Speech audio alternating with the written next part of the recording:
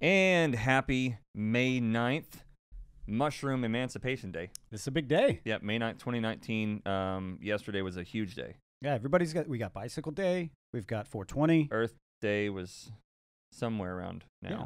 It was And like a week now ago. we have a day for the beautiful thing that is magic mushroom. Earth Day should be Magic Mushroom Day. It should. So yeah, May 8th, 2019 was yesterday. It was a historic day for humanity, for the freedom of all thinking people in Denver, Colorado, for sure. Definitely. Yeah, Denver, Colorado yesterday, for you guys who don't know. Yesterday, Denver, Colorado legalized psilocybin mushrooms, magic mushrooms. And so over the last few years, we've had medical marijuana has become legal in several places. Recreational marijuana has then become legal in a lot of places behind that. And you, me, a lot of our friends, a lot of people in our community have been talking about psilocybin for a long time. Yes. Because psilocybin mushrooms are magical. They're amazing. Yeah, we've seen them work, and we know what they're capable of. And it's a big deal. Yeah, they're capable of tremendous helping people to work with and cure and treat tremendous levels of trauma. People with PTSD, people with chronic depression, anxiety, addiction of all kinds. All kinds. They're completely, in terms of medical and chemical dependency, they're non-dependency forming. You don't get addicted to magic mushrooms. No. Doesn't happen. You can't overdose on them. Yeah. You'll never die of it. The potential for good is vast and wide, and all of the negative repercussions that come with a lot of different types of medicines and pharmaceuticals and different things, it doesn't exist. It's just not there. There isn't. Yeah. We try to tiptoe around it a lot of times and talk about how they're very low risk. Mm-hmm. But I mean, they're about as low risk as anything that you're putting into your body. They're virtually no risk. Yeah. And we just got to say it how it is. Yeah. They're extremely low risk. If you can go and get drunk at a bar and drive home, you know, that's a bigger risk than what you're going to get if you're, at your house or in a ceremonial situation taking psilocybin mushrooms. Yeah. Yeah, that's it. We're all putting a lot of things into our bodies. Very few people are living like a raw fruit vegan diet. Mm-hmm. That's just not really happening in most people's lives. And if you're one of those people, then maybe mushrooms are just as safe as everything else that you're taking. But if you're not living like a raw vegan, not that I do that. No. By any means, nor do I want to. But anyone else who's living a normal American diet of any kind, mushrooms are probably safer than everything else you're putting into your body. Definitely. And much more therapeutic. Beneficial in many more ways than most things that you do. We wanted to put this together to talk to you guys about one of the questions that we get most on our platforms on the podcast is how do you take mushrooms? Yeah, how do I do this? How do I do it? What should I do? I get that question more than anything else. And we've never really wanted to address that question because you don't really want to tell someone how to take an illegal substance. No, you don't want to condone that either. Yeah. At this point, though, if you're in Denver or you're planning to go to Denver, we were made very aware because we can't direct anybody anywhere when they ask us this question for information. Now that we have the opportunity and a platform for them to be legal and we can speak on it a little bit more freely, this is for those people that have the questions. Hopefully we can provide some insight to, some guidelines. Yeah, that's it. Taking magic mushrooms. Because they are beautiful. They're wonderful. A minute ago I said they're no-risk substances. Nothing's no risk, right? Absolutely not. That's not the case. So I hope that I didn't lead that out of context or anything, but there needs to be resources out there, and I'm sure that there's going to be a lot of great resources that pop up because of this legislation and because of the experiences that people are going to have with these amazing substances. Mm-hmm. But as of now, there's not really a lot of resources available for people to learn how to take these things, what to do, what not to do. And a lot of people have had bad experiences with them because they took them in the wrong setting. Yes. They did the wrong things with them when they were young or something like that. And we want to provide this video as a resource for people who want to use these things for the right reasons, in the right in the right methods, and do the right work to affect the right results in their lives. And so that's what this is. So this is the video that you guys can take. Hopefully will help you, and you can take this and share it with your friends, family, and anyone else who might be interested in using magic mushrooms for the right reasons.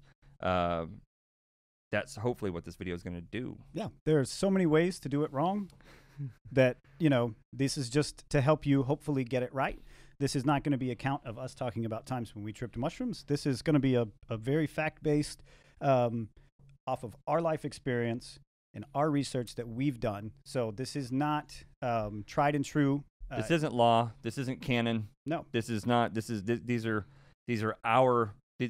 facts that we've compiled over extensive work that we've done with these substances within our circle, within our tribe, and then also our extended circles outside of our immediate, sort of community too.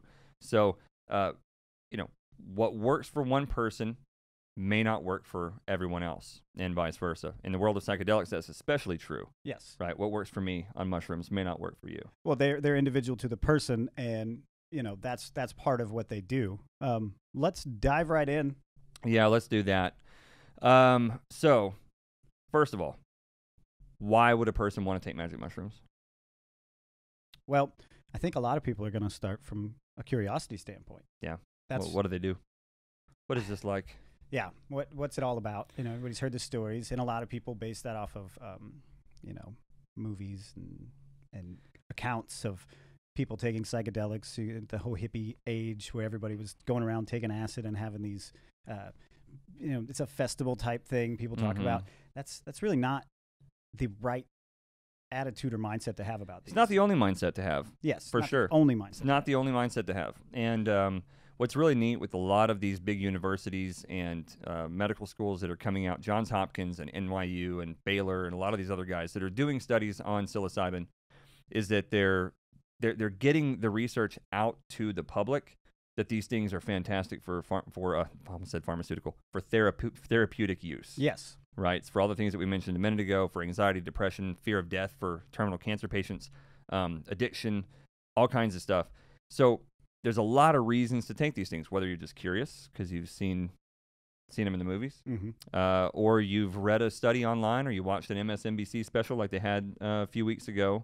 Absolutely. On mushrooms about the therapeutic uses of them. So there's a lot of reasoning to take them. A lot of people, have heard about the introspective power of the mushroom.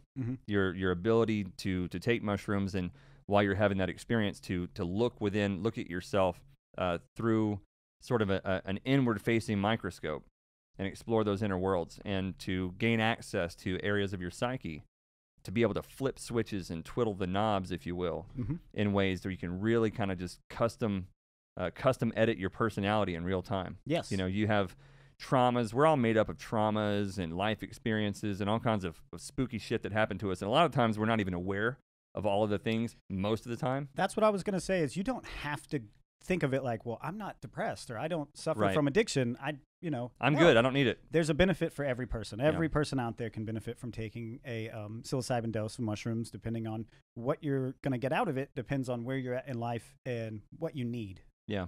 It's a need-based thing. Yeah. Yeah. And a lot of people don't realize what they need. I didn't realize what I needed from mushrooms when I started taking them. Yes.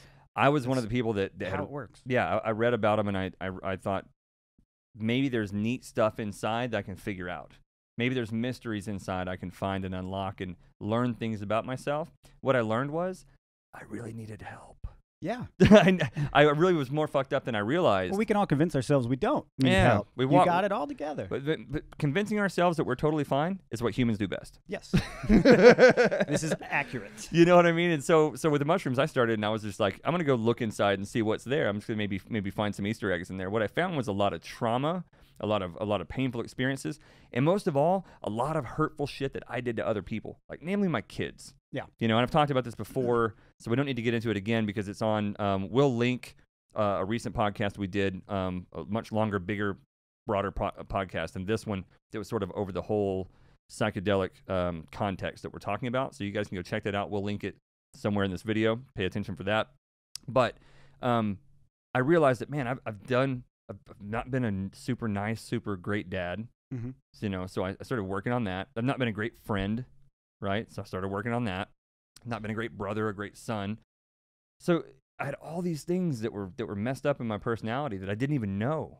And we don't have these introspective powers to really analyze ourselves and go, hey, I need to do some work. We're really good at pretending those things aren't there and not seeing the forest for the trees and Yeah. these blatant things in our psyche and our personalities. And the mushrooms will put them under a microscope and make you face those, deal with those, and recognize those over an extended period of time, depending on the amount of mushrooms you take. Yeah. So different stuff. So the whys, maybe you're curious. Maybe you want to look inside and see if there's any Easter eggs in there. Maybe you are aware of some traumas that you have and you want to get in there and fix those and twiddle the knobs. yes, A lot of people who've been abused or had a lot of different types of childhood traumas, you can actually get in there and start reworking that stuff and gaining different insights and different angles on different memories and traumas that you have. So a lot of different reasons to do it, and we want to talk about how to do it, regardless of your reasoning. yes. Let's make sure that our intentions are pure, and we'll kind of dig into that as we go. Yeah. So starting with dosing, right? So there's like a tool for every task. Yes. And so depending on what you want to do and what you want to accomplish, there's different doses for that. And again, these are not, there's not like a medical handbook on how to take psilocybin mushrooms. So you're getting this is like Adam and JC's crash course in mushrooming. Yeah, and there could be a book out there that claims that they have figured it out, but if you've ever taken mushrooms, there's no perfect science. There is no accurate, somebody's never going to be able to pinpoint exactly what you need. Yeah, it's not going to work that way. No. So what we can do is kind of outline what we've seen, done, and discuss with other people in our research. So as far as dosing goes, once you get past the reasoning and the why, the first thing we move into is dosing. We sort of break it up into like 3 different categories of dosing. It's micro dosing, which is like the small dosing, which we'll get into in a second. Macro dosing, which is like the really big dosing, and then meso dosing. And meso dosing is that middle ground. So it's a wide range in between. Big range in between the micro and the macro. I know I'll get in trouble by a lot of people for saying this. I call it the danger zone, or at least a segment of the mesodose I call a danger zone, which we'll get into that. Your half in, half out thing. Yeah, the half in, half out thing. I think it can be a sketchy place to be. But so let's start with microdosing. Why do we microdose? Microdosing for me is, I always recommend anybody that's interested in mushrooms and they've got no context at all to try a microdose just to kind of have an idea. It gives you the tiny little peek behind the curtain. I think it's a great introduction, but its practical applications and what I've seen to be working for a lot of people is, you wake up every day, you take a Prozac, you take a Zoloft. How many people out there are taking Prozac, Zoloft, Adderall? I took Adderall every day for 12 years. Yeah.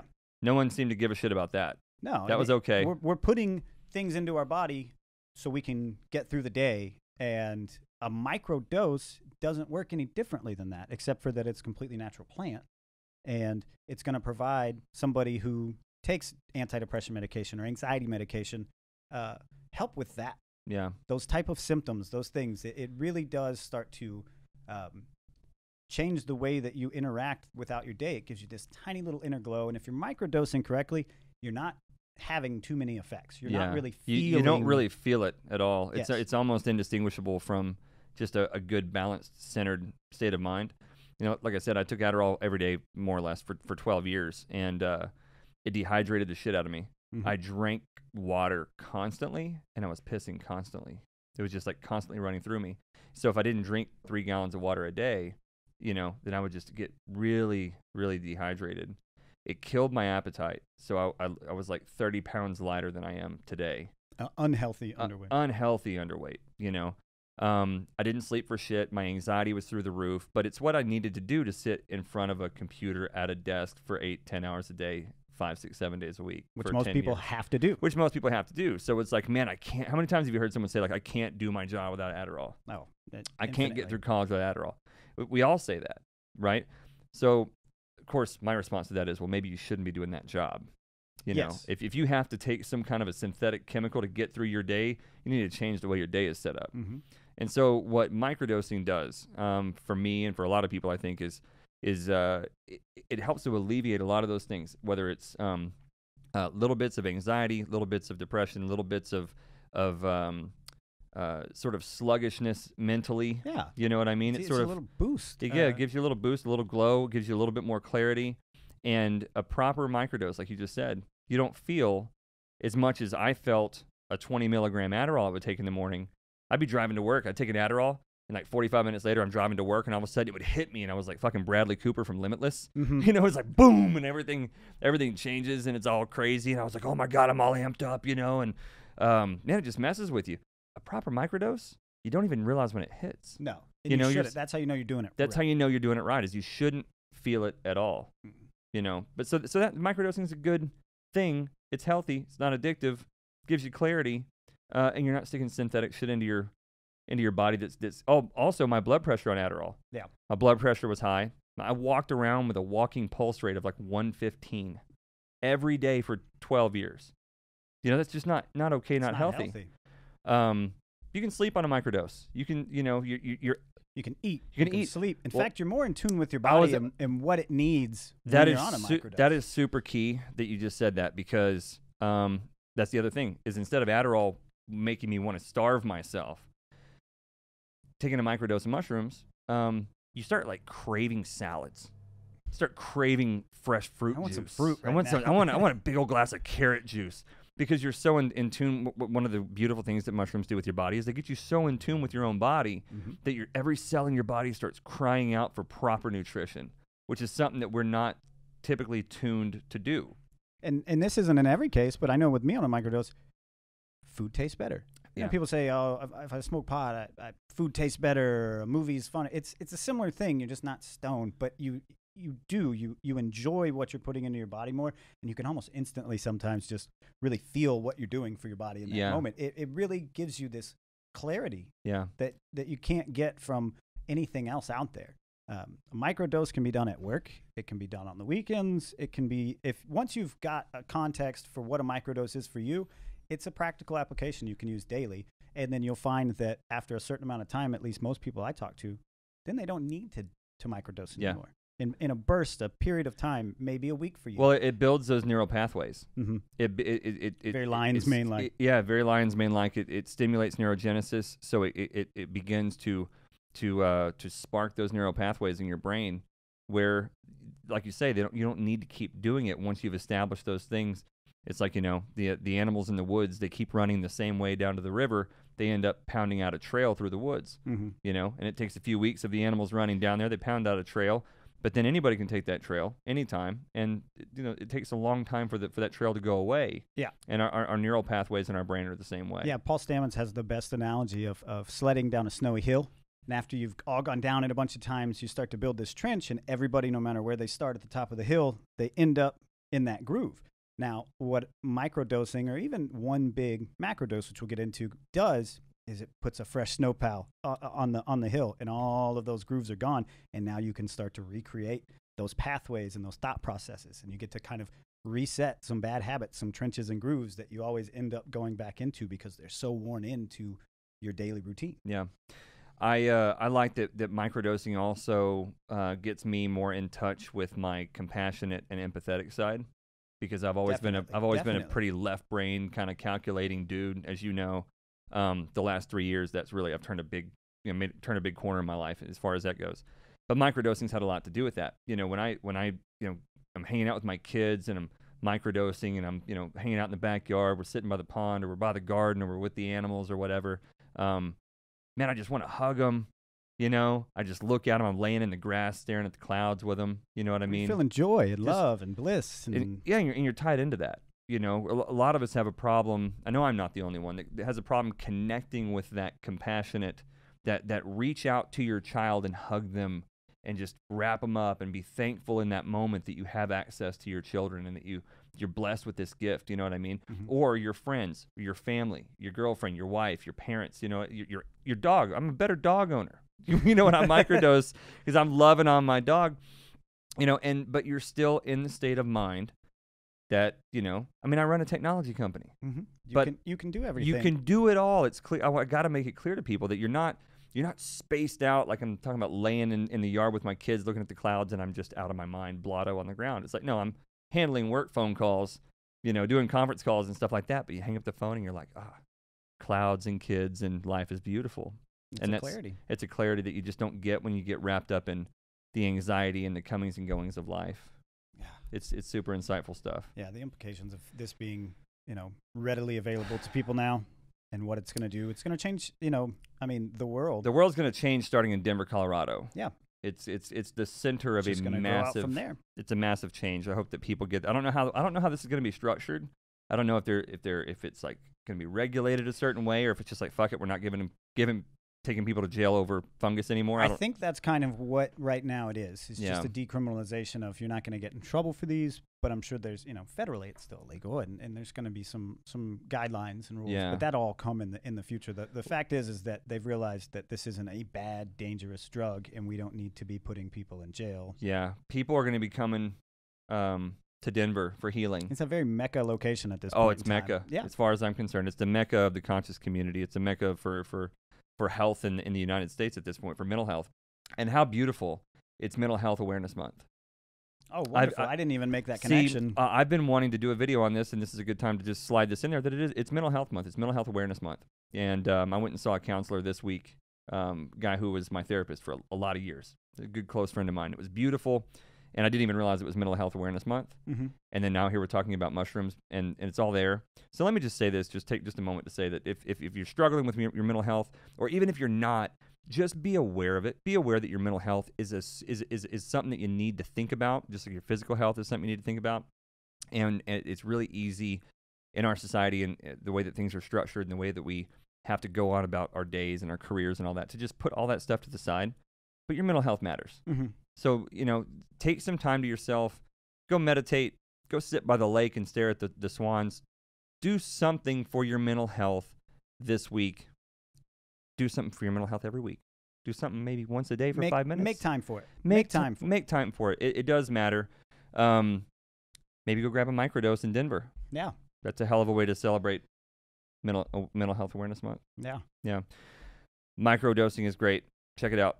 Let's move on. Let's just skip to macrodosing and we'll come back. I agree. You want to do that? I agree. So macrodosing or heroic dosing is a term that Terrence McKenna came up with. Heroic dosing, I'm pretty sure that's totally a Terrence thing. Mm-hmm. Is typically a 5 gram. Well, but microdosing, we didn't really clarify. Microdosing, yeah, the actual dose that we need to kind of put a guideline. Once again, everybody's different. Mm-hmm. Some people are and mushrooms very big. are different. Some people are very small. There are multiple types of mushrooms. You can find that information. What's a stronger psilocybin mushroom? They can measure that. You can Google that. We recommend a very, very small amount. I mean, 0.1, 0.2 yeah, of I mean, a gram. a quarter of a gram for microdosing, depending on what your tolerance is, Mm-hmm. But I mean, around a quarter of a gram. And we're talking about such a small amount that it's almost hard to measure. You got to get like a micro scale to even measure it. It's very difficult. You can start learning to eyeball it, and once your tolerance gets halfway decent, as long as you're in that range, you're good. It's not something you need to worry about. Like, oh my God, I'm going to take a little bit too much, and my brain's going to explode. Yeah, But in this context, if you had a psilocybin mushroom that was maybe 3 inches long, should last you quite a while if you're using it broken down. Couple into weeks. microdoses. Yeah, I mean, it should last you an extremely long time. yeah, mushrooms, different size caps, different size stems, all that stuff. But quarter of a gram for your average person for a microdose is great, and it will impact your consciousness less noticeably than a 20 milligram Adderall. I'll tell you that for sure from personal experience. Absolutely, 100%. So that's your dosing to give you some reference. Microdose, let's call that less than half a gram, but really, in my view, way lower than that, like a quarter of a gram. Start as low as you can. Start as low as you can. Yeah, pinch off a little tip of a stem or something. Macro dosing, heroic dosing, 5 grams plus. Why the hell would anyone want to take 5 to 10 plus grams of mushrooms? Just see how big your balls are. This is, for me, the way that the work really gets done. Yeah, that it is. when the mushrooms really get the opportunity to do their best work, is with a big dose. That's it. It's where you get to go into and operate in a space where you do get to flip the switches. You do get to make the changes. You get made aware of things. You get to deal with things, traumas, bad habits that you might have that you're aware. I need to really cut this out of my life. It might be causing a bigger problem than you've rationalized in your own world, and mushrooms are gonna, provide the opportunity for you to see that. in whatever way, shape, and form that That's they choose. important for people to understand, I think, is that particularly at a big dose, and it even happens at small doses, but particularly at a big dose, mushrooms are going to hit you in the face with truth in clarity that you can't escape. So they're just going to say, like, hey, I know you've kind of in the back of your mind been thinking that maybe you have a drinking problem, or maybe you even haven't. Maybe you never even considered that you have a drinking problem. You know, you just took these mushrooms to come in here and have a good time, but let me just show you how fucked up your drinking problem has made your life. And they confront you with it, where they connect you with the cause and the effect of all of your vices, whether it's an external addiction or just internal personal character traits you have that are toxic, that are messing up your relationships or whatever. The mushrooms they put you on a mountaintop and give you a perspective that you get from that mountaintop, where you get to see your whole life down below, the whole landscape of your life, and put together, connect cause and effect, and you start to see all these spirals in your life that have happened that all started with toxic thoughts, toxic behaviors, or whatever. So again, sometimes it's addiction, sometimes it's just bad personality traits, but the clarity that you see it with is so profound and so clear that it's almost impossible to come back the same. Yeah. You're going to fundamentally be aware of this thing, whatever it may be. It's not always bad, but most people are walking around with some sort of vice or some sort of personality flaw or change. Traumas. Trauma as well. Trauma's a big one. Trauma's a big one. And you just cannot step out of that experience when it's all said and done and wake up the next day and not still have, that message carrying with you. And, with a heroic dose, 5 grams or more, depending on you, it's going to start. You're going to have to be somewhere where you can lay down. You're not necessarily going to be going unconscious, but you really kind of get, I would say, glued to the floor more or less. You want to be able to lay down, stretch out, and it's going to take you on a ride, typically 6 hours. Yeah, 4 to 6 hours. 4 to 6 hours is a ballpark. And now everybody's different. Yeah, there's ups and downs in there too. Mm-hmm. Moments of like pseudo consciousness. Yeah. Mushrooms do have a tendency, even at the microdose level, to relax you. At the microdose level, they can kind of relax you. At the macrodose level, they can really just make you feel like you've melted into the floor, the couch, the bed, the yurt, the ground, whatever you're on. So be aware of that. I mean, I've heard people talking about, like, I want to go take a bunch of mushrooms and then, go walk in the woods. Well, it's cool with a gram of mushrooms maybe, but you're taking 4, 5, 6 plus grams of mushrooms. You need to have a safe place to lay down. Yes. Because your consciousness is going to remove itself from your meat suit, and it's going to go elsewhere. So don't try to do a whole lot on a big dose of mushrooms. Don't count on doing much. I think a common misconception too about taking a large dose of mushrooms that a lot of people make is what you're going to experience is a change in what you're seeing. Things are going to look different. Things are going to dance. There's going to be a color change. There is the stereotypical symptoms, but when you're doing a heroic dose, the real work happens when your eyes are closed. Yeah. That's 100% true. It's behind your eyelids. It's you want to get somewhere where you can relax, breathe, be comfortable, and don't just stare up at the ceiling fan because it looks pretty. Because you can get caught doing that, and that's great. And if that's how you want to spend your time doing it, that's fine. If your eyes are closed, that's where the real magic is happening. That's when you can really go and travel and start to be aware of this stuff. Sometimes you don't get the choice to open your eyes. They're hitting really hard.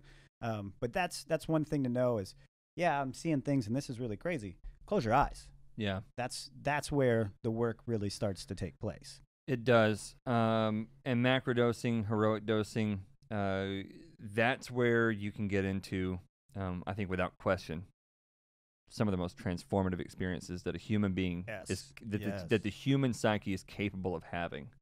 That's where you can go travel to places that you're pretty sure are not of this world, and meet beings that you're pretty sure are not of this world, and see things that are not of this world, right? We believe, and again, this is we expressed this in this other podcast that we did that we'll link to you guys with EJ from Freedom Faction. Just the two guys sitting here, we believe in in using these plant medicines as therapeutical partners or therapeutic partners.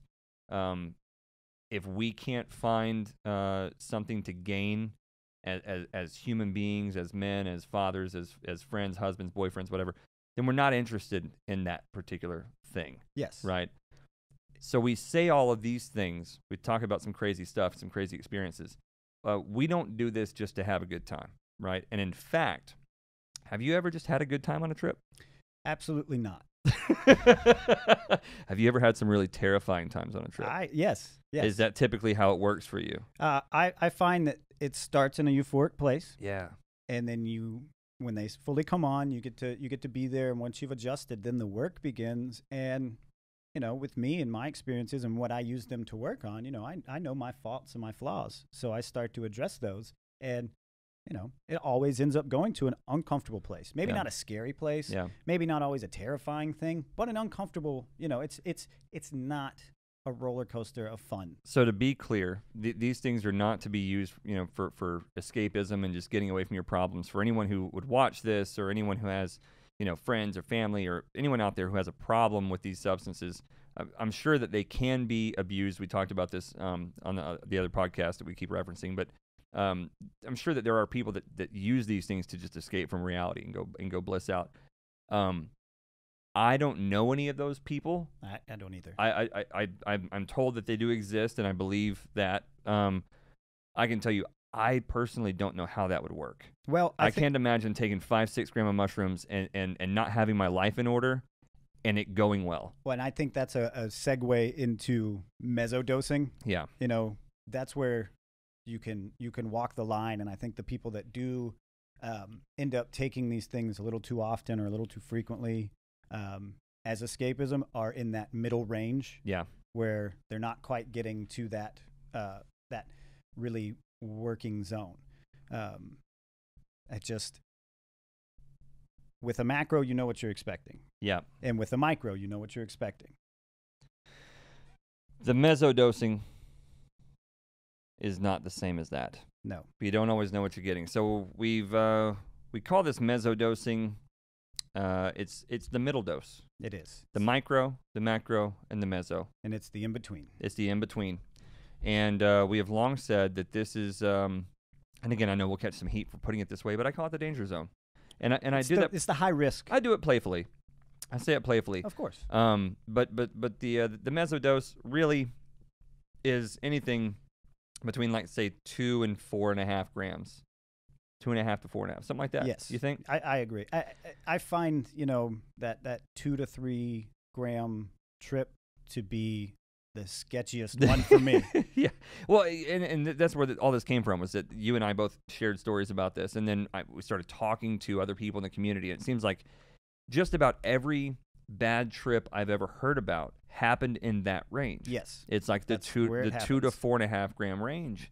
It's where people are having these bad times. And the best we can explain it or understand it is it's because you're half in, half out. I love this. I love the half in, half out. You're half in, half out. You got 1 foot in the pool, 1 foot in the hot tub. Mm-hmm. And your brain is trying to figure out where you are. It's like you're constantly off balance. Mm-hmm. Your brain's like, okay, am I conscious? Am I on Earth, or am I in this inner universe trying to get through the cosmos? Yeah, you're not gone far enough that your brain still has the ability to try to make sense or try to reasonably explain what's happening, but you're also far enough out there because of what the mushrooms are doing. It's like getting doing, dragged behind a truck. that you're still tethered to the way this table should look on a normal day, and then the mushrooms are trying to do something different to it. Right. And then that rational part of your brain that's still alert and still functioning at normal starts to panic. Mm-hmm. And then you start to panic. Yeah. And that's where a lot of fear-based trips will come in, and bad trips will come because you're half gone and you're half there. Yeah. And it just gets really confusing to your psyche. Yeah.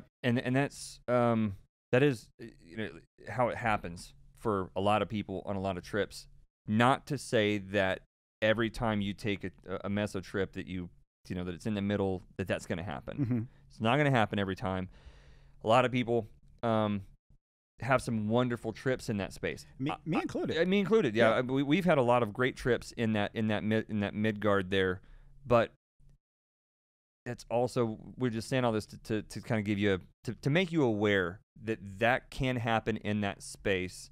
And so you can take whatever precautions you need to prepare yourself mentally for that trip, so that you can understand, like, hey, if things start to get sketchy or weird, I need to understand that I'm half in, half out. Mm-hmm. Maybe it's time to just close my eyes, sing, meditate, hum to myself, drum on my lap with my eyes closed. Because like you said, the mushrooms they're impacting your perceptual awareness. Your senses are under the influence of the mushroom.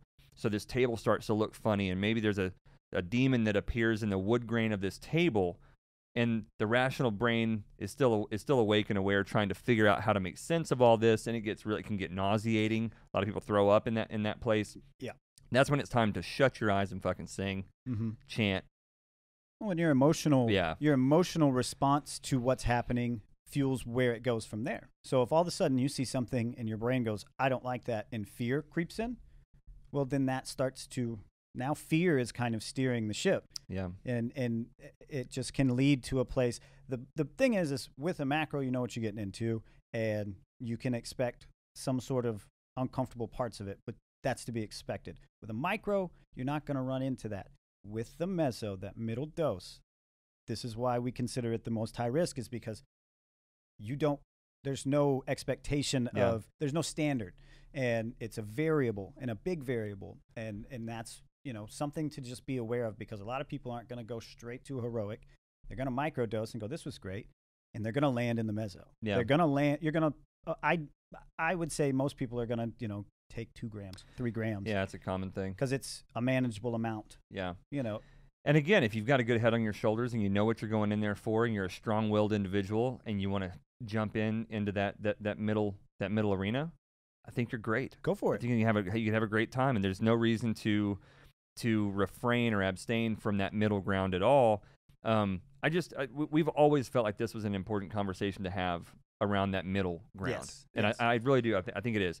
A heroic dose or macro dose, there's not a lot of preparing you for that, other than to say that you have no power here. Yeah. Just go with the mushroom. I think you said it before. How do you say it?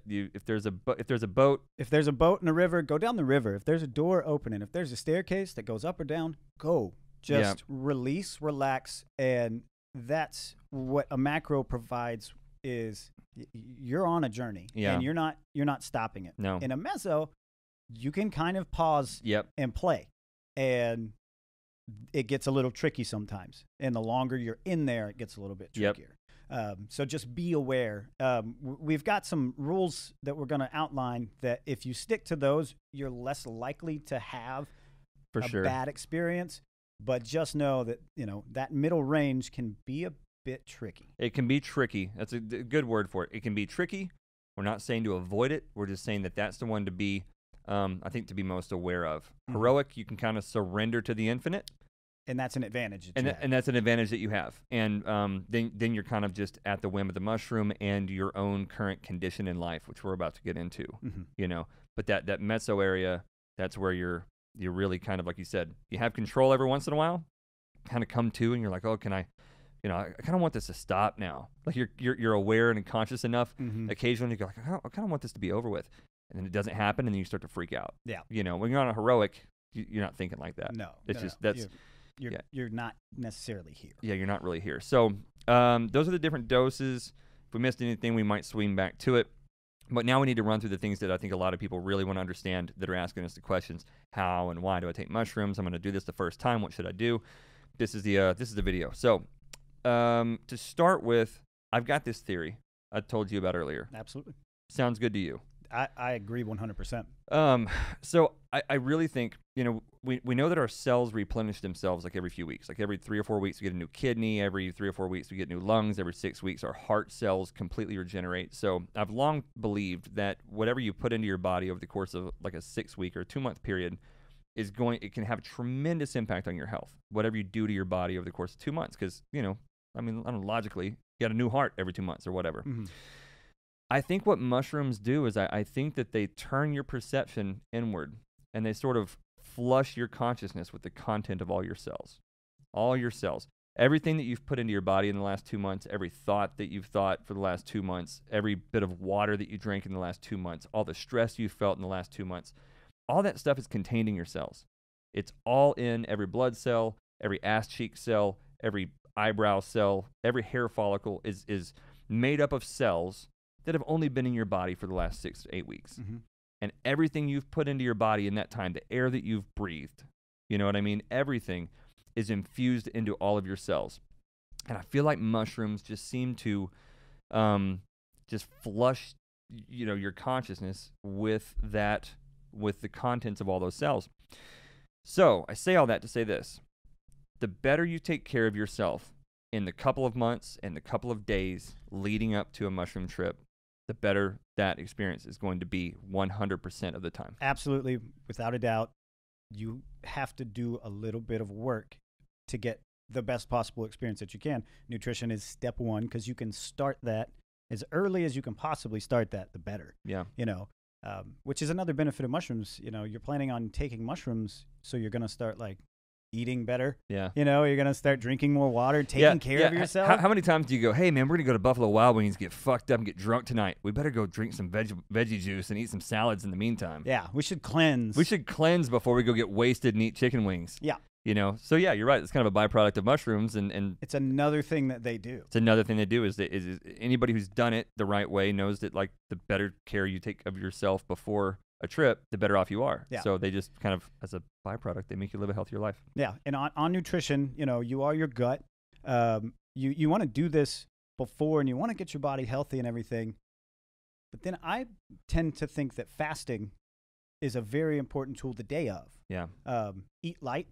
Say you're going to trip in the late afternoon, evening time. Eat light that morning. Drink lots of fluids. Don't eat. Tons of fruits and veggies. Yeah. If you're going to eat anything, eat tons of fruits and veggies. Yeah. Other than that, fasting is great. Fasting. Tons of water. Tons of water. I love fruits and veggies. Get lots of nutrients into your body. I feel like mushrooms really don't like red meat. No, they don't like anything sort of heavy. Meat in general has never been a good thing the day of for me. Yeah. You'll experience nausea from it. You can also go through an entire mushroom trip and not have nausea. Yeah. And these are some of the steps to try to avoid it that work for us.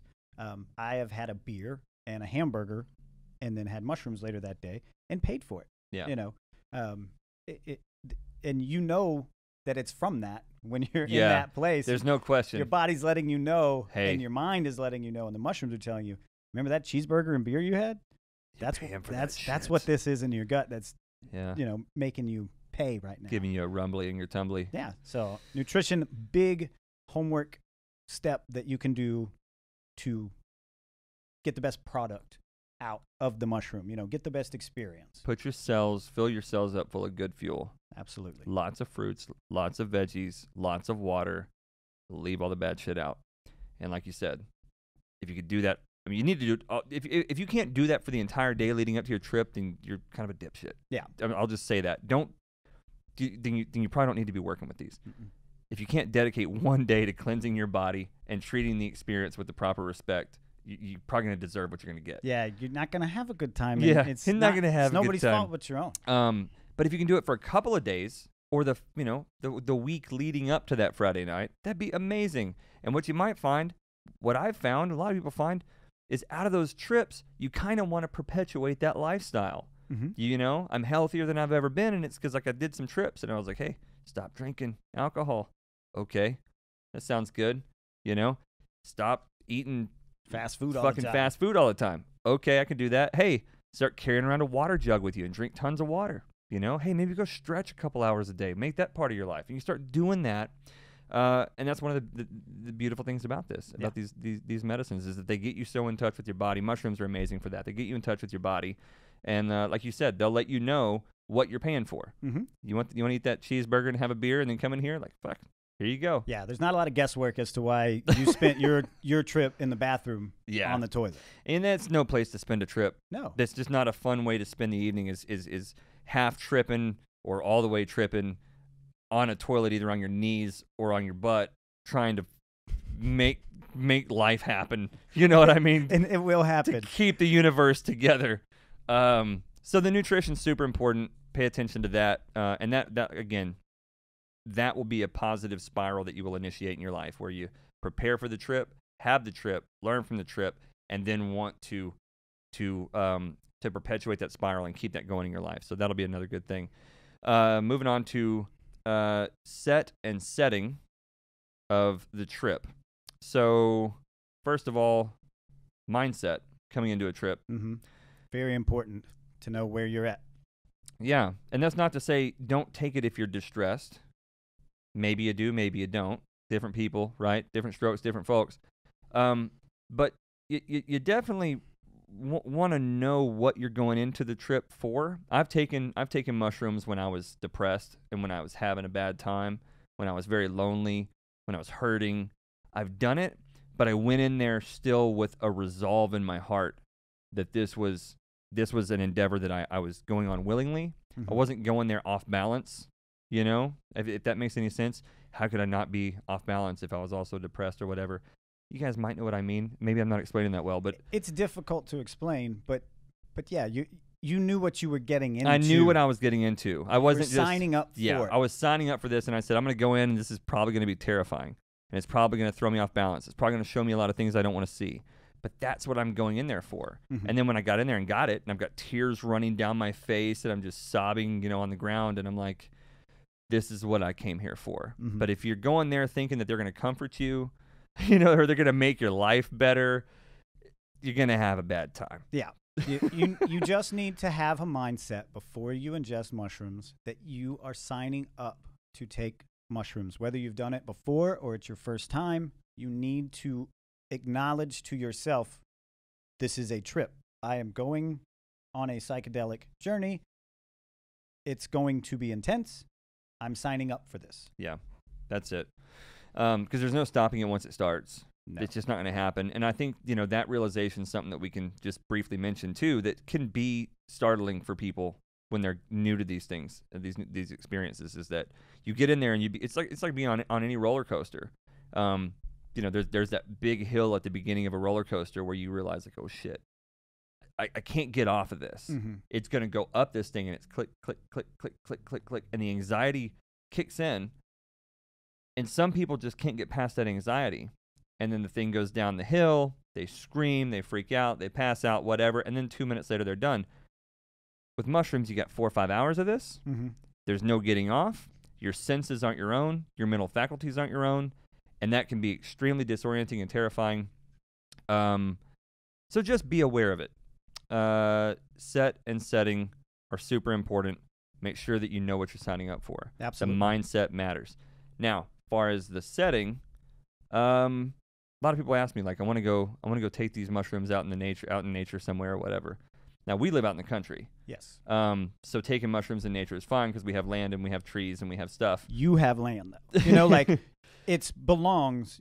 You know, I'm not catching myself in a national forest. That's my point. Yeah. Right? So, like, I always ask these people, like, you're going to go take these in nature. What do you mean? You know, you're going to the city park to go take 2 grams of mushrooms? Because even like a campground somewhere where you rented a space, normally 10 feet from you is another tent, and then 10 feet from there is another tent, and 10 feet from there is another tent. It's just not an ideal setting. It's not. You really need to understand that, you know, when you take these things, there's a good chance that if it's a low dose, you're probably going to want to get up and walk around at some point. Mm-hmm. If it's a very high dose, you're going to feel extremely vulnerable. Mm-hmm. And you are going to be extremely vulnerable. You know, I talked to a dude the other day that hit me up in the DMs, and he was going to go out in the woods and just take like 5 grams.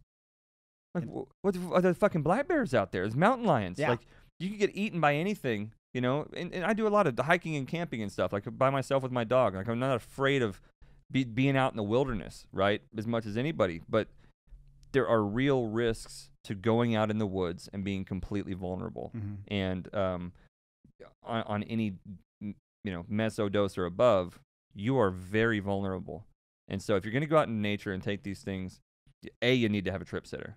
Yes. I don't recommend that very many people shouldn't take mushrooms without a trip sitter, period. And let's put a bullet point on that. Trip sitter, someone you trust who is not taking mushrooms and is there to kind of herd, facilitate, provide you might have to pee, you might not know where the bathroom is, and you might be in your own house. Yeah, or you try to trip by yourself at home, and the postman comes knocking on the door, or the Jehovah's Witnesses or the Mormons, and that door knock turns into, oh my God, this is the DEA, or this is the cops, or this is my mom, or this is somebody's coming to tell me that my parents just got hit in a car accident, and you can just spiral into all kinds of crazy stuff when you don't have someone there to act as a shield between you and your unconscious ass and the outside world. Yes.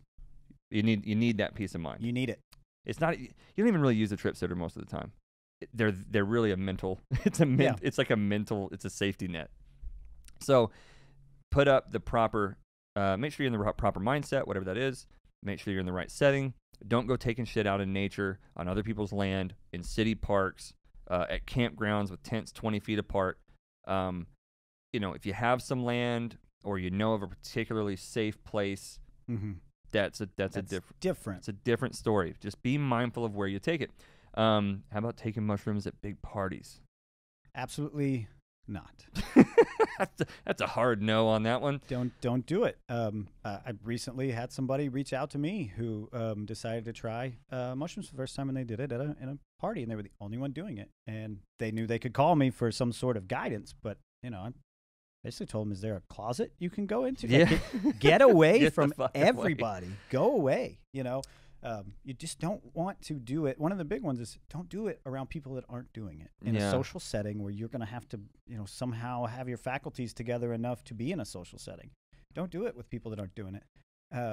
Don't do it somewhere where there's potential for you to get in trouble for being in that mind state. You go to a concert and you take 2 grams of mushrooms and you start getting goofy and weird, you can go to jail. Yeah. That's one of the biggest hazards. And even if that's not a realistic hazard, it certainly will be to you in that moment, in those vulnerable states of mind, because you're going to run through every imaginable scenario. You can get paranoid in crowds on these things. Yes.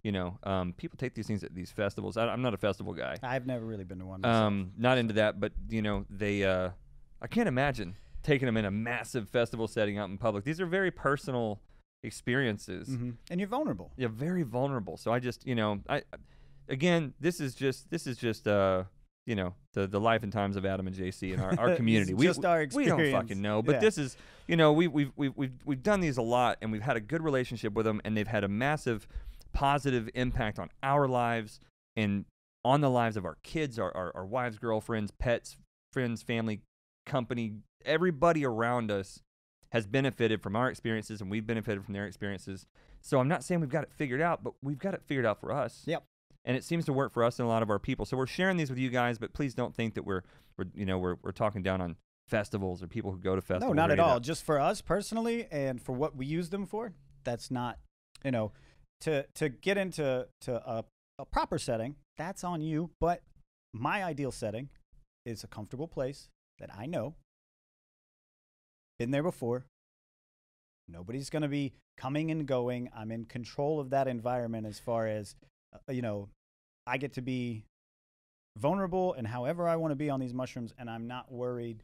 I'm not, I don't have 4 roommates and they all have, siblings or spouses that come and go, and I'm in my back bedroom and I'm worried they're going to come knocking on the door and want to borrow, a video game or something. I like a nice, comfortable place where if anybody else is there, they're aware of the situation. Yeah, it's a sealed, dedicated property, whether it's a home or it's a section of the woods or field or wilderness that is contained and secured, and the only other occupants there are people I love and trust. Yes, beautiful. That's it. Yes. That's it for set and setting. One thing I do want to say about setting all that up, ritual or ceremony that goes into these things, I think is super important for us, and I think that it can be super helpful for anyone. Not going to say everyone needs to do it, but I do just want to talk for a moment about why the ritual or ceremony of mushrooms is important in the beliefs of a lot of shamanic cultures, and why it matters to us and why it's been beneficial to us. First of all, I've done some mushroom trips without ceremony. All gone bad. They've all fucking been bad. Yep.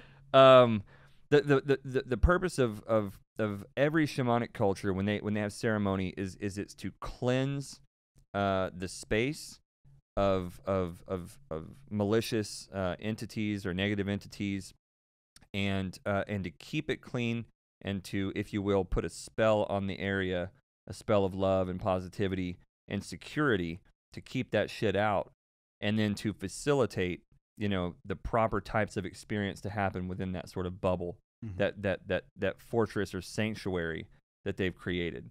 That's the purpose of a ceremony. So you got your sage, you burn the sage, you have a campfire, you got smoke, you've got flame, you've got chanting, you've got prayers, ceremonial garb, jewelry, essential oils, and different types of things, whether it's ashes on your head or whatever it is. All of that stuff, Palo Santo, burn your sage, burn your Palo Santo, open your windows, let the spirits out. Do all these things, and look, I'm not saying that you have to believe in any of the spiritual woo-woo the way that we do, but if you just want to think about these things from like a psychosomatic standpoint, like just imagine that, your subconscious knows that you're cleansing the bad juju out of the area. Let's just say it's a psychological thing, because we know that, if you're doing mushrooms, you better believe that something out there, psychosomatic or otherwise, is at work. Yes. Otherwise, why are you taking mushrooms? And talk to me after you do the mushrooms and see if you still don't believe. Yeah, that was kind of my point with the whole ritual thing. Is you'll be glad you did it, especially your first time you ever do mushrooms and you're not sure about anything that's going on. You'll be glad you took those extra steps, because once you get in there and start operating in that space, you realize there's a lot at play that you're not aware of until that moment. There's a lot going on around us we don't see, and you become aware of that stuff when you're in that mind space with the mushrooms. And ceremony can be extremely empowering. It can give you the tools and the armor and the weaponry to go into an experience that you wouldn't have had otherwise. So I believe in that. I believe in chanting and singing and having all the right things going for you ritualistically. And again, that even goes down to your clothing and stuff like that. I like to wear athletic clothes like Under Armour and stuff like that. I see a big difference in wearing that. I've taken mushrooms wearing like the synthetic, brightly colored Under Armour clothes that are just comfy, wearing them around my house, versus wearing, like natural fibers and bamboo shorts and, linen pants and tops and whatever else. Putting natural fabric on your body, I think even down to that level, stuff like that absolutely makes a difference. And be comfortable. Be comfortable. Above all, be comfortable. Yeah, totally. Find yourself a good place to lay down. All right. So music. Shit, man. Music's super important. I think so. I think it's a through line. Yeah. Gives you a heartbeat to. Yes. It controls the tempo, which we found. It controls, depending on the music, where you go and how you get there, if you will. So much about the whole experience is governed by the music. It's one of the biggest parts. Obviously, the mushrooms and your nutrition and your set and setting.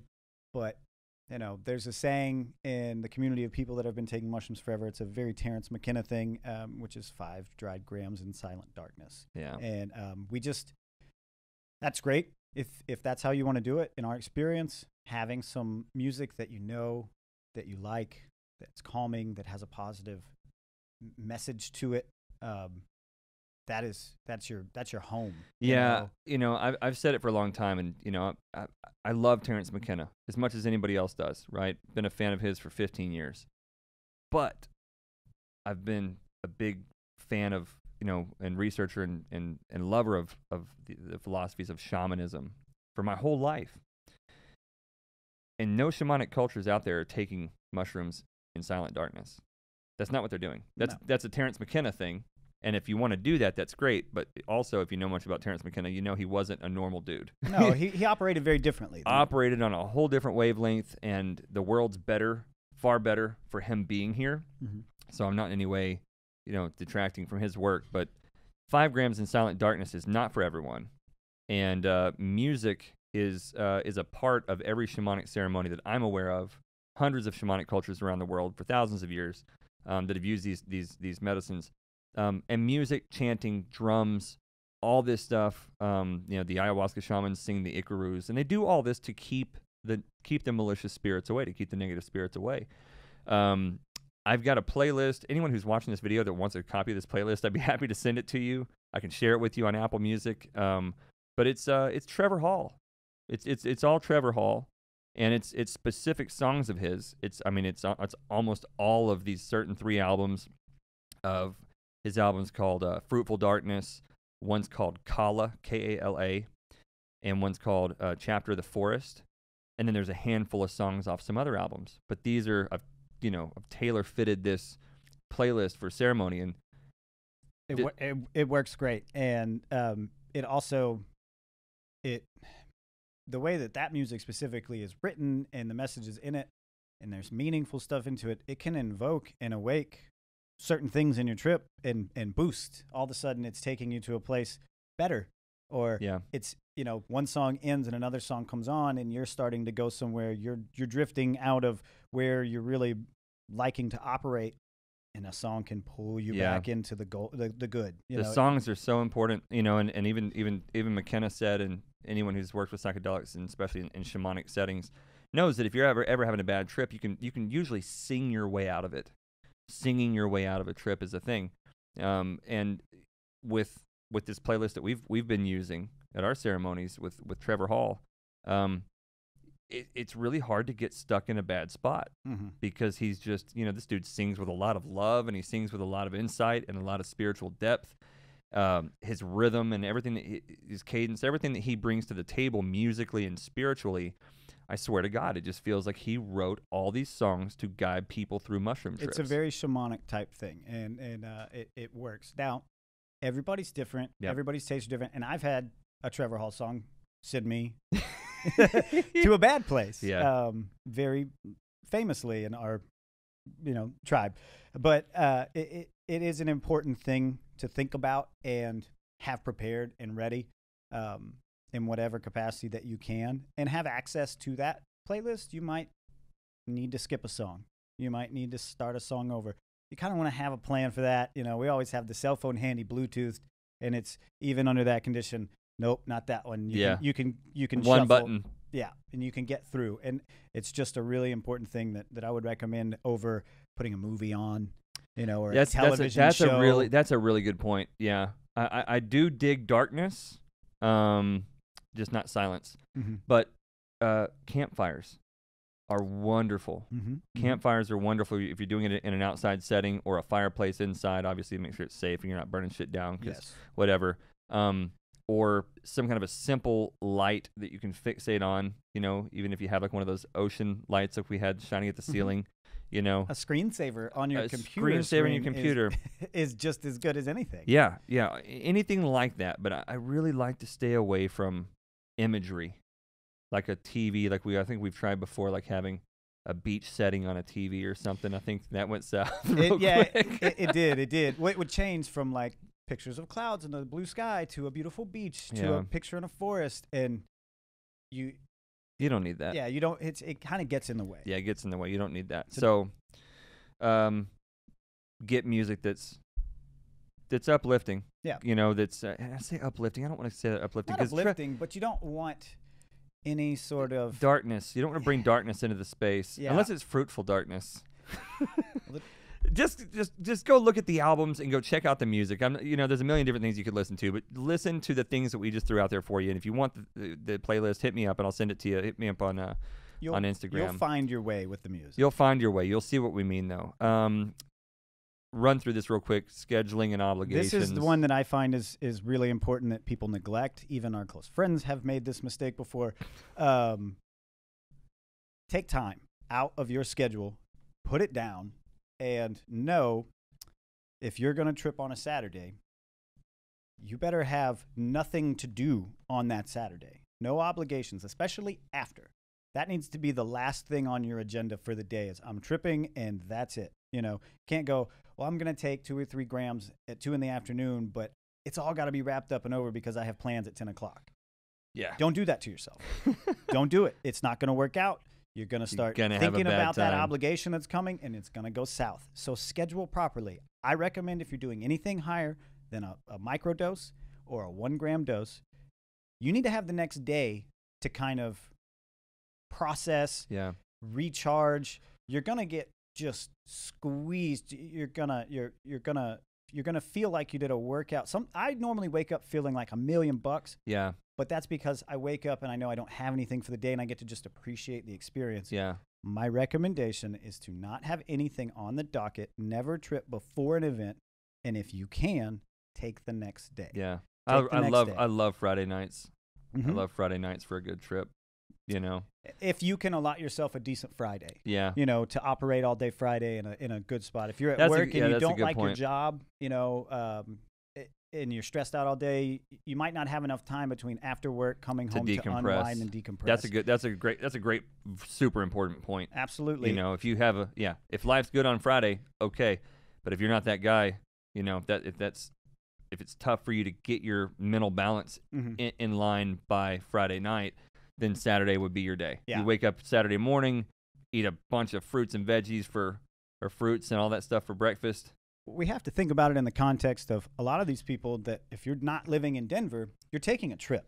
Yeah. So don't schedule a fly-in Friday afternoon. I'm going to have my psilocybin experience on Saturday and I'm going to fly home on Sunday. You know, I wouldn't recommend trying to squeeze it all in that fast. You know, just a lot time to process. We're going to touch on integration, but you got to have time to do that stuff. Yeah. The work that really gets done that, you know, really changes your life with psilocybin mushrooms happens after you trip them. Yeah. Not during the trip per se. A lot happens there, but it's after. Yeah, the realizations happen during the trip, but then the integration happens after the trip. So, and that's where the results come about. Yeah. So schedule the time, put your phone away. Put it on silent and put it in another room. Yeah. Make sure that you're not expecting a call. If you have you know, if you live with a girlfriend or a wife, make sure they're aware. Make sure they know. Don't have that secret. Oh, they're calling me. I gotta take. You can't do that to yourself. Yeah, you can't. It's the worst thing imaginable. It's like trying to hide from someone that you're taking mushrooms. So you're like, I'm gonna keep my phone by me, so in case they are gonna text me or call me, I can pretend. I can just tell them I'm at my buddy's house playing poker. Yeah, it's not gonna work out. And if you can't tell that person, or there is somebody that might derail, you need to let that person know, whether it's somebody from work or a family member, something that, you know, just happens to call and bug you or anything like that, that you're unavailable. You know, you need to come up with a good reason, like, hey, I'm going to do this and I'm not going to be able to answer my phone until tomorrow. Yeah.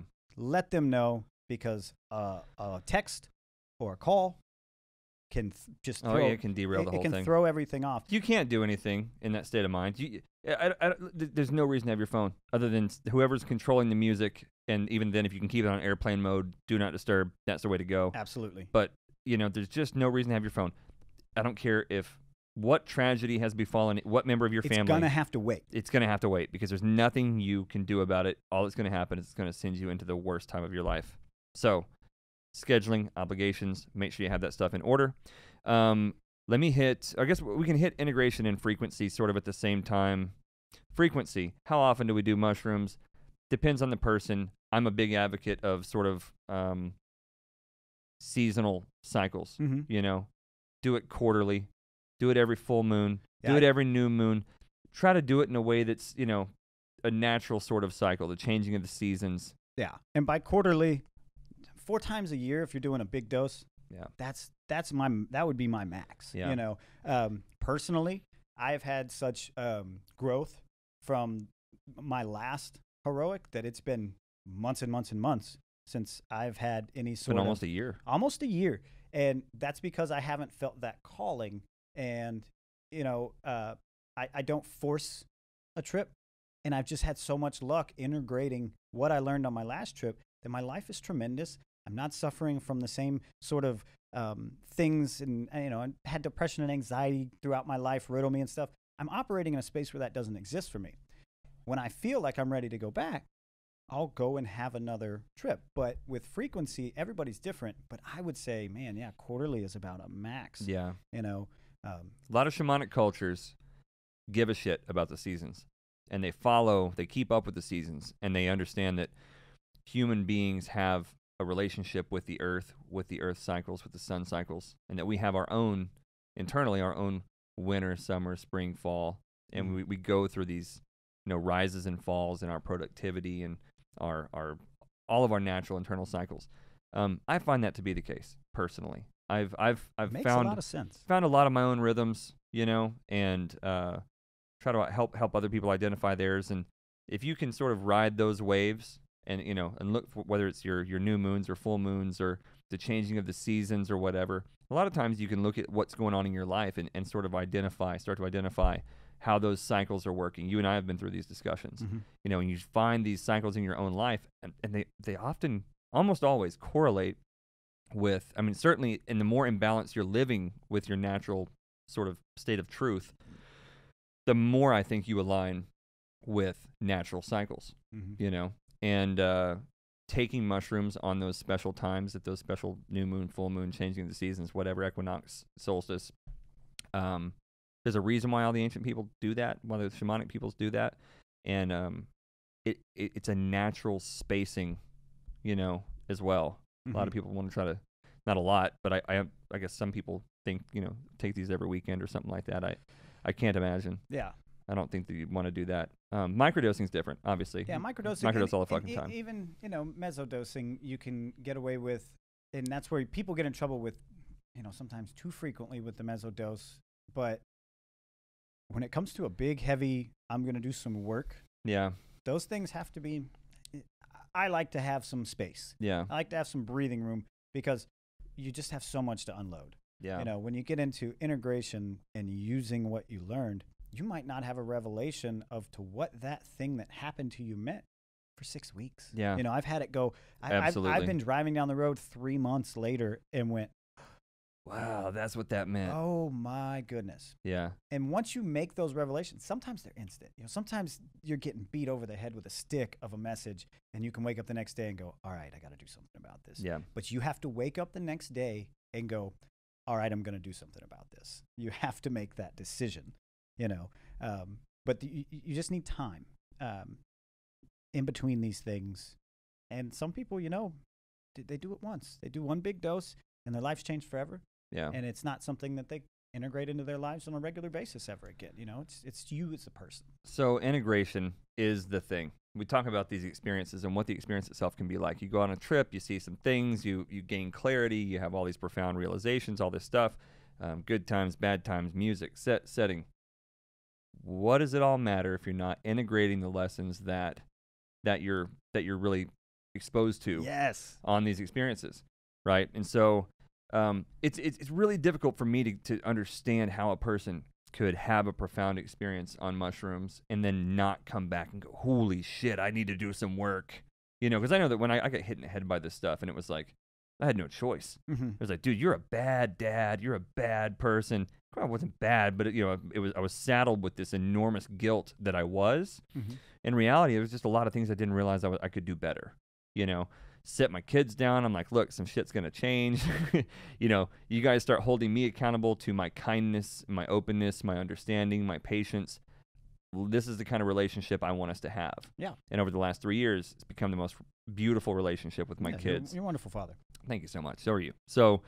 But that came from integrating the lessons that I learned. And integration, just for you guys, is taking the lessons, the realizations that you learned or that you were exposed to, learning the lessons from that, and then integrating work into your life that reflects those lessons having been learned. And this is also why I think that periodic visits back to the mushroom are cool, are helpful and productive, because you integrate lessons over, let's say, a 3-month period, and then you come back. And there may be a reward waiting for you there. Yeah. There may be this is very true. Maybe a beautiful message of clarity that you receive, from the mushroom that says, "Hey man, you've really done a good job, doing these things, and good job on those things. Hey, there's a couple of other things that you still could work on.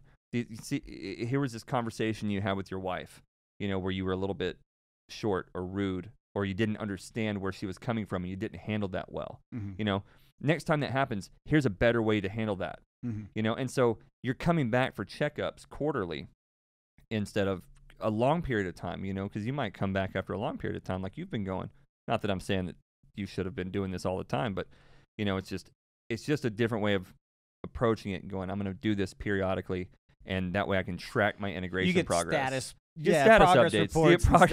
And stuff. You get progress reports from the mushroom whenever you're doing periodic integration checkups. And that's good to have. And it also keeps you focused on the tasks at hand because it's such a visceral reminder of what's going on. But like you said, if you don't feel the calling, then you don't force it. No. You know what I mean? I became really interested in the progress reports. I became really self-critical and really like, okay, am I doing, I'm a task-oriented dude, right? So it's like, am I doing the work enough? Am I doing good enough? All right, let me come back in 3 months and try and keep checking up. Sure. And not everyone needs that. Not everyone needs that structured sort of approach. So you don't ever want to force it. No. But you just want to integrate the lessons that you learn. But you do. You have to do the work. The work is never done. The work is never done. And it's easy to start and not finish. It's easy to not start at all. Yeah. It's hard to believe that there are people out there that wouldn't come back from these experiences and not do the work. But sometimes the things you need to work on are really difficult to fix. So you just have to try to keep as much of that with you and just use it. It doesn't help. The whole purpose of this is to change your life, is to make your life better. And they can in a way that you just cannot imagine until you've had that experience. But they don't just, it's not a quick fix. They don't do the work for you. They show you what needs to be done. They help you with that. But you have to put in the time. Yeah. Ashley says that mushrooms are like windshield wipers. Yeah. They clean all the gunk off and you can see clearly. You ever go get your car washed or get new windshield wipers on and you're like, holy crap, like I didn't realize there's leaves on the trees. I can see it. Integration's super important. They'll show you everything that you can imagine in perfect clarity. What you do with that information from that point forward is going to determine the progress that you make and, really ultimately decide whether or not these things are just something recreational that you can do in your life, which is fine. I'm not here to pass judgment, but they can be so much more. Mm-hmm. Change your life. I can totally change your life. 100%. That's I think that's the meat of it. Yeah.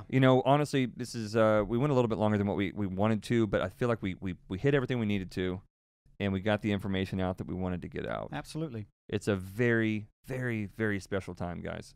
If you've never taken mushrooms, I can only imagine how crazy all of this seems to anyone else. But if you have, you know what a huge victory this is for the freedom of humanity. It really is that level of deal. To be able to have sovereignty over your own consciousness is to really be free, and to not have sovereignty over your consciousness, there's no kind of freedom there at all. If we're not free to go into the safety of our own home, our own property with loved ones, and explore the depths of our own consciousness and heal ourselves of natural traumas and cultural conditioning and negative life experiences, and to rise above all that conditioning and become the captains of our own soul, we're not free. And the people in Denver, as of yesterday, May 8th, 2019, on this beautiful historic day, they have that freedom. And I can't wait to see this spread like wildfire across the rest of the country. So, you guys, hopefully this has been helpful for you. We enjoy having these conversations. I'm really happy that we finally got this done. Please point your friends, family, loved ones, anyone interested in working with these magic mushrooms, these beautiful gifts that we get from nature. Point them toward this video if you think it's going to be helpful, and let us know if you felt like it was, because we always love to hear that. And we do this stuff, honestly, we don't get paid to do this. No. We do this because we love you guys. We could be working and making money right now, but we were so excited about this day and to get to share this conversation with you guys, and I hope that it helps you out. So thank you guys so much. We're going to sign off. May the light be upon you. May peace be within you, and may you be a sun on the paths of all men. Love you guys. Peace out.